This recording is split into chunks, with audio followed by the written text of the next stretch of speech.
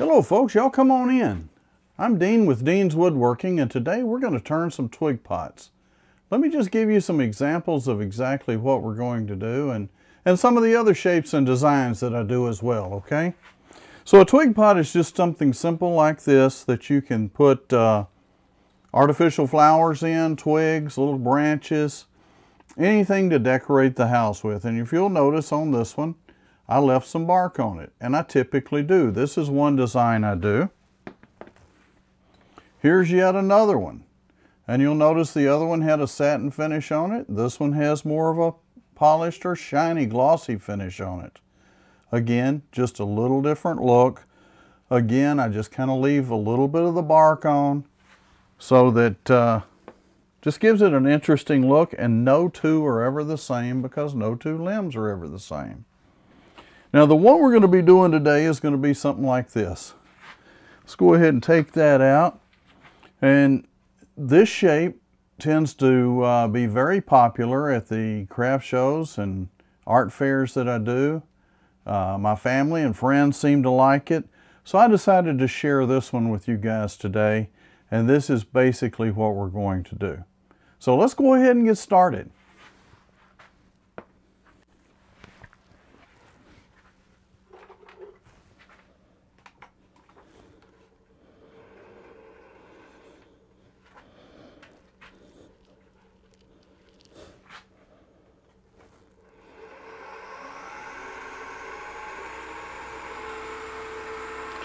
I'll give you guys an overhead view right there real quick. And what we're going to do to start with is we're just going to round this over. And again, this is made out of a simple limb.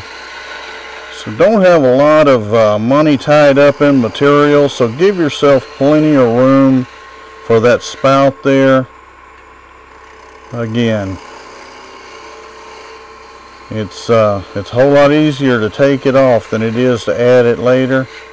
And so that gives us plenty of room to come back from there. Once we've got that front sort of shaped like we want it, then we need to come back and decide how tall is this going to be. So let's just go ahead and say, we'll call that our base there, okay?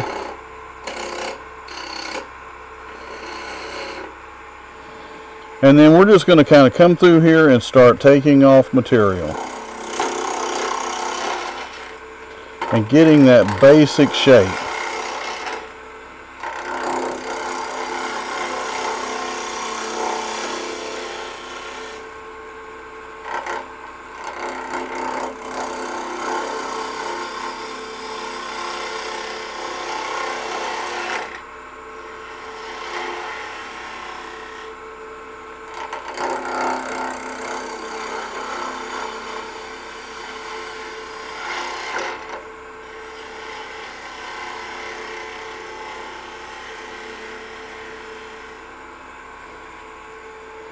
Okay, let's stop it so you guys can kind of see where we're at and what we're doing.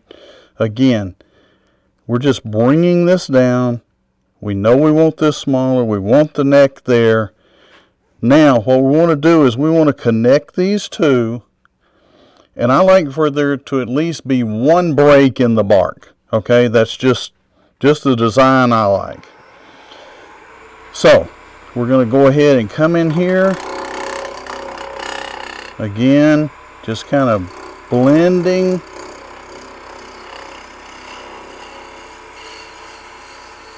And rounding this over. We don't want any flat sides there.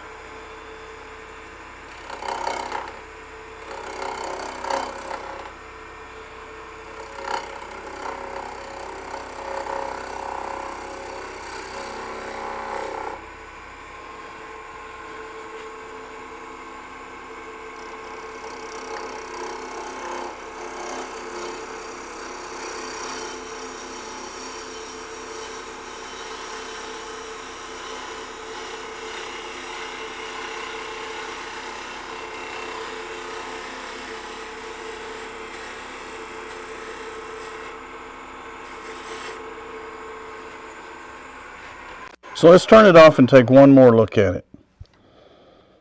Again, see, we've got a good shape on this side. I think I want to come down just a little bit more in here. We've got a little bit of a line there. We want to get rid of that. So let's go ahead and come in just a little bit more.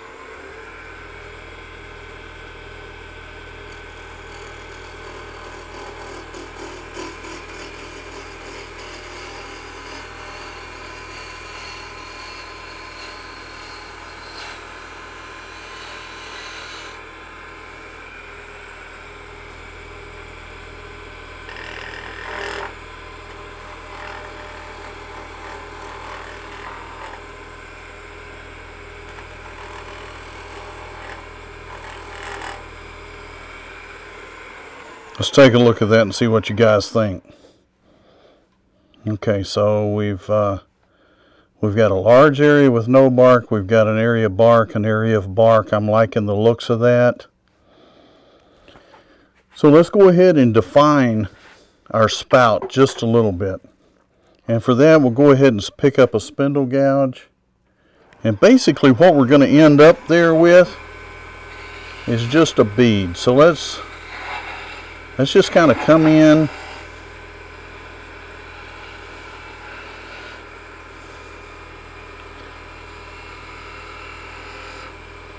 We want to define that line there. And then we want to define that bead.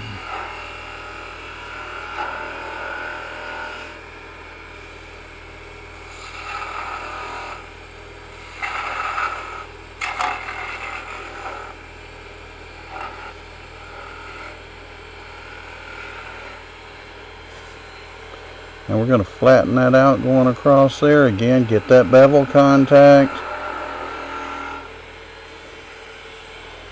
If you don't have good bevel contact, it will run back on you, folks. Again, let's look and see what we've got there. I'm liking that. I think we probably need to take this down just a little bit down here. So we're going to go ahead and bring that down just a little bit more.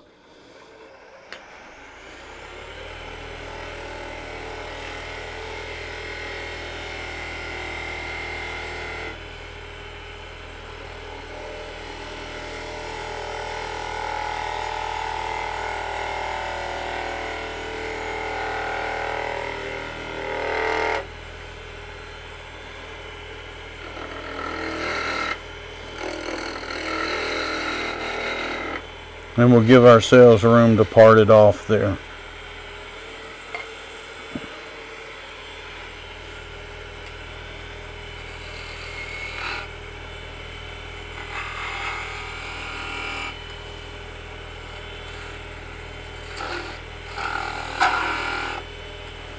Again, if you'll roll that bottom over just a little bit,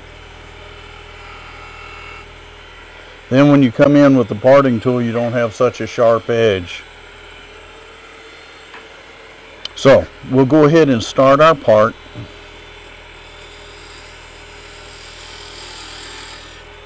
Again, when you're doing the part, you want to angle that in just a little bit so that you have a concave bottom there. Okay, let's go ahead and take a look at this. And folks, really, we're to the point where I want to go ahead and do a little bit of sanding on this. I'm going to start with 150, go to 220, and then I'll hit it with just a little bit of 320, and we should have a nice smooth surface to work with. And with the green wood, you're going to go through sandpaper pretty quick. The Abranet works a little bit better, but it'll plug it up pretty quick with the green wood. So with that said, I'll be right back after sanding. Okay, we're sanding up to 320. So let's go ahead and take this opportunity to back the tailstock out. And we'll go ahead and knock this nub off.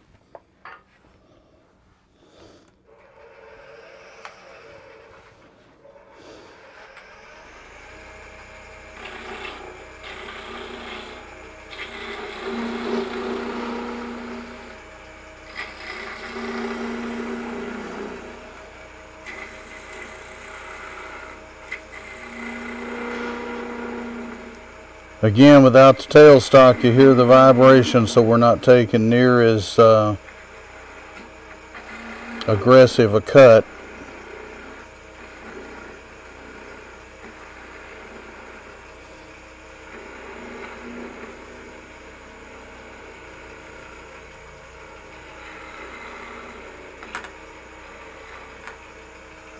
Okay. Let's pause that just a moment. So our next step is we're going to drill this out. We'll start with a 1/4 inch drill bit.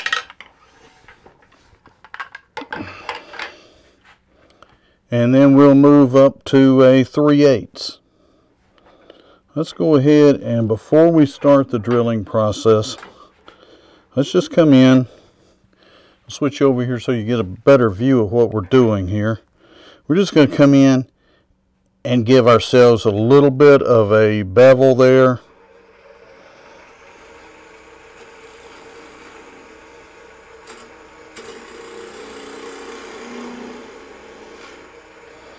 Okay, that does a couple of things, but the one thing it does is it gives us a real nice place to start that drill bit.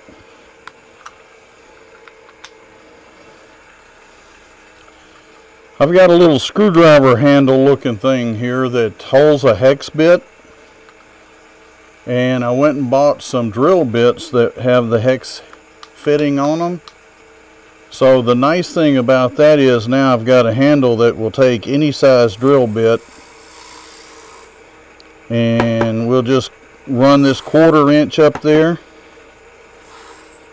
One of the things that's a good idea is to look and see how far you can go up before you go through the bottom.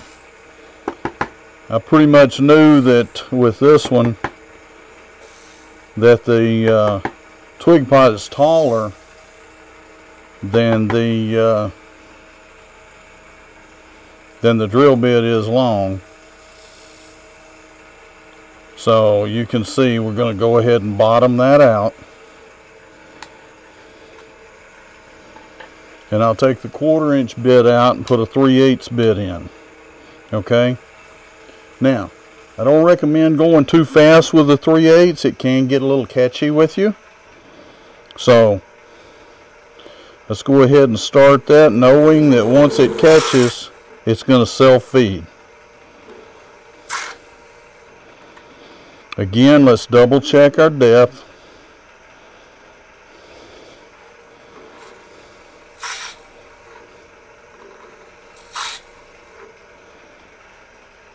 And that's just about perfect, so good deal there. Now that we've got that done, we're going to go ahead and swing this back around. And what I want to do is I want to just take the spindle gouge and scrape that out just a little bit, giving myself a little bit of a funnel effect going into that twig pot.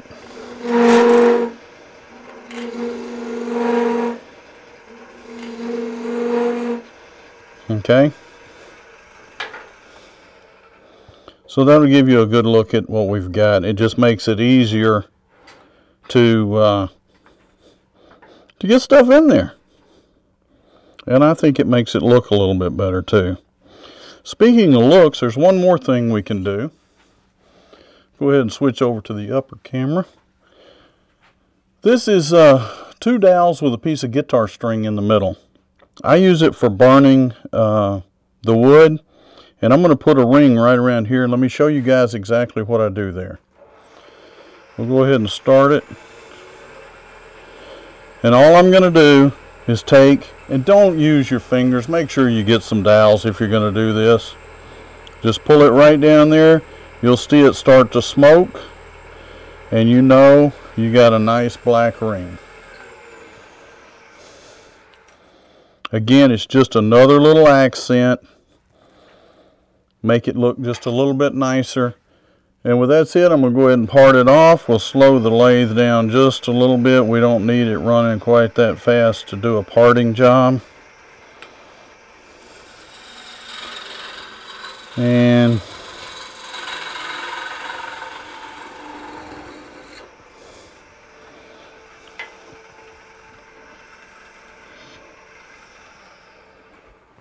so folks, that's the way I turn a twig pot. And you'll notice the bark. Got a big section on one side, a little spot on the other. Like I said, every single one is different. They're a lot of fun. As you can see, they're really fast to turn. People love them, so it's something you can do really quick. They make great gifts. If you're doing craft shows, they make something nice to add to your show. And I hope you got something out of it. I hope you guys go into your shops and make some. And again, my goals are to entertain you, educate you, and motivate you. And if I have done that, then give me a like, subscribe to the channel, and share it with others, okay? So with that said, thank you for watching, and have a great day. Stay safe, stay healthy, and happy turning.